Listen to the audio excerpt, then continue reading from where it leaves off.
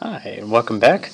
Today we're going to be looking at an idea called the mechanical equivalent of heat, which was, actually determined by several people around the same time period, though the person who's typically given credit for this is a man named James Prescott Joule. So the idea here is that heat is a form of energy, and we can change the amount of heat something has by doing work on it. It can just be included with our other energy transformations. So James Prescott Joule came to understand this, or to verify this idea with this device. The idea with this was we have this tank here that's filled with water, and inside the tank we have this cylinder with two paddles on either side. And then that cylinder extends out of the tank, and up here we have this string wrapped all the way around this cylinder. And then that string comes over this pulley, and we have this little weight. And that weight is going to be, gravity is going to pull that mass downward. As it does, the string gets pulled out, and it causes this little cylinder to rotate, which makes this cylinder rotate and the paddles move through the water. Additionally, Joule had a thermometer in the water here. And what he found was that if he raised the weight just a little bit and let it come downward, so we just have a little bit of string being moved, and so this cylinder only moves a little bit. We have a little motion in here with the paddles. What he found was that the temperature of the water inside actually changed a little bit. It increased a little bit when he did this. So the water warmed up. And he found that if he went a little higher with this weight and dropped it from somewhere up here, then we had more string, more movement of these paddles, more movement of the water. He found that the temperature increased more. So James Prescott Joule, he was doing work to raise this weight up, and then gravity was doing work on that weight to move it downward. And then that work was transferred through this system, through this device, into the water, into the paddles, which cause movement of the water. They apply a force to the water. So indirectly, he's doing work on this water. Now the water eventually comes to rest, and so the question was, what happened to that energy? We did this work, and we had motion, we had kinetic energy. Where is it now? Well, it turns out it's in the form of heat, or it's energy at the atomic level that we can measure with the temperature of this substance. So he found that work turned into heat, and actually it turns out that the amount of work that was done on this water would be exactly equal to the amount of heat that this system added. So we might call that delta H. Sorry, delta Q. We use Q for heat, not H for heat.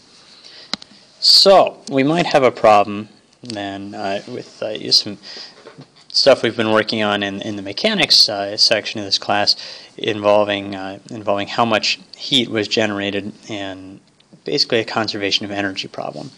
So we have a person pushing a block going up a hill or up a ramp. So if we think about the initial and final states here,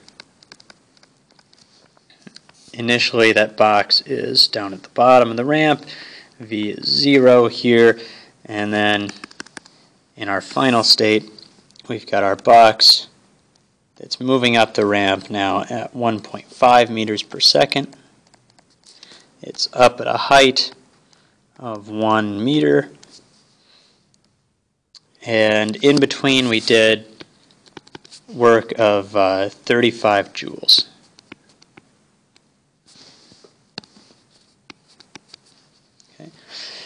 So to get from here to here, this person who's pushing the box, they applied some force going up the ramp and did 35 joules worth of work.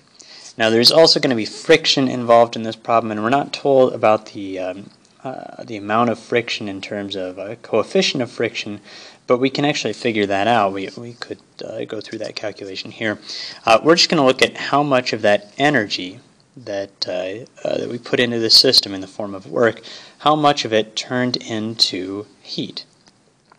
So initially we start off with no gravitational potential energy. We're at the height of 0. We start off with no kinetic energy, and we put into that 35 joules worth of work. So when we do our conservation of energy equation here, we'll say that we started out, well, with nothing, but then we added to it 35 joules. And that's going to equal, let me do this in 2 steps. So the amount of work we put in is going to be equal to, when it gets up high and it's moving, it's going to have gravitational potential energy and kinetic energy, and then some amount of heat, Q. And that heat actually is not just going to be limited to the box, it's going to be spread out all on this surface and in the box. And heat tends to spread out quickly, so it doesn't stay there for very long. It spreads even further. So the amount of work here was 35 joules. Potential energy from gravity is mass times gravity times height. So our mass was 2 kilograms.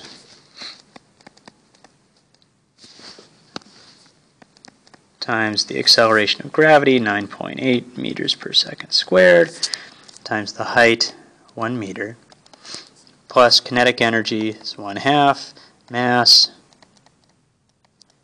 times the velocity squared.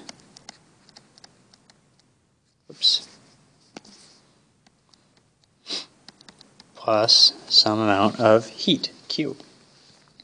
So 35 joules is equal to 2 times 1 times 9.8, that'd be 19.6 joules.